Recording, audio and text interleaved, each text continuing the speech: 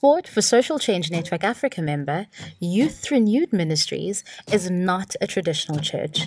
It is a gathering of youth worshipping God after playing.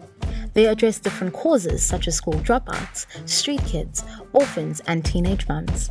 Their vision is that every young person in Rwanda will have a chance to know and experience the love of God for them in a practical way through sports. A place to flee from the intensiveness of this world.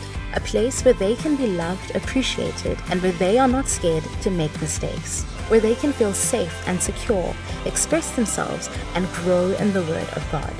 We want to do this through different activities like fun games, soccer, Bible study groups, camps, and to have a home for those who are living on the street and want to change.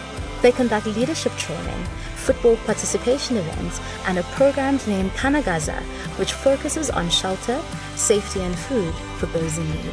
This initiative by Sport for Social Change Network Africa, with the generous recognition of the Basa Foundation, highlights the importance of basic human rights in the development of Africa's youth, the power of sport and football, and its importance to recognize, inspire, and provide hope to our future leaders.